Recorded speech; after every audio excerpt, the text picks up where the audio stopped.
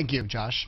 Governor, this winter we may have a coming crisis for a lot of pocketbooks for New Hampshire families. We're talking about energy prices. We've seen a number of companies already increasing their rates, particularly for electricity, by double.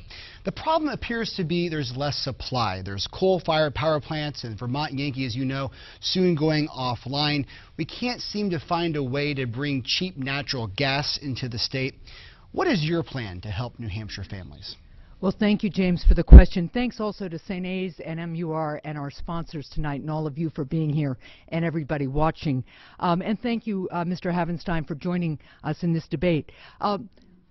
Energy costs in New England and New Hampshire have been a long-standing challenge, and since entering office, I've worked to particularly focus with the other New England governors in particular on getting more natural gas supply up to this part of the country.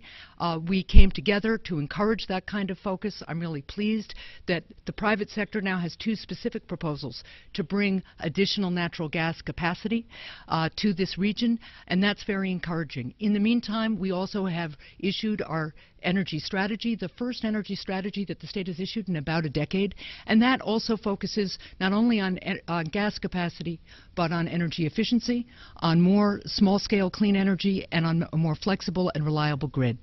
Thank you very much. Mr. Havenstein, if you're elected, when you're inaugurated on day one, you may be having to deal with this. So what can you do to reassure New Hampshire families that their prices will not be going up?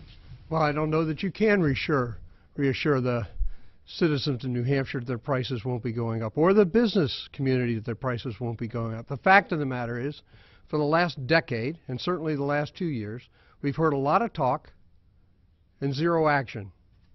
No action.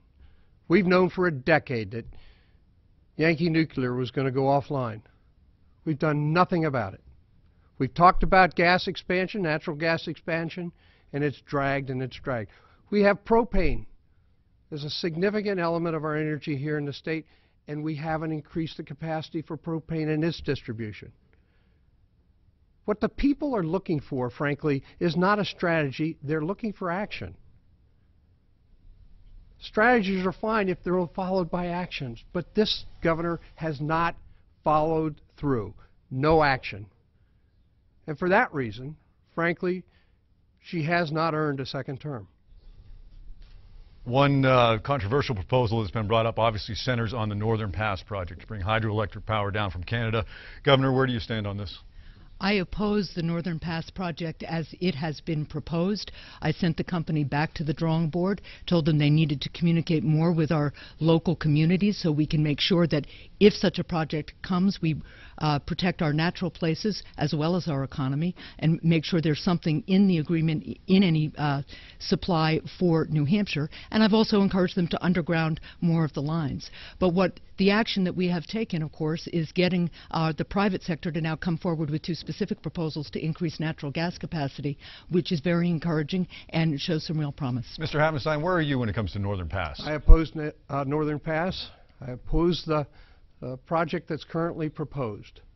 It is not a balanced New Hampshire solution. But it's also important to understand that we do need hydroelectric power.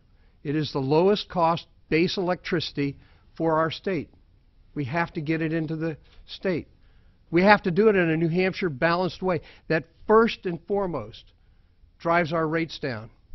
It doesn't do us any good to add capacity if it's not driving our rates down.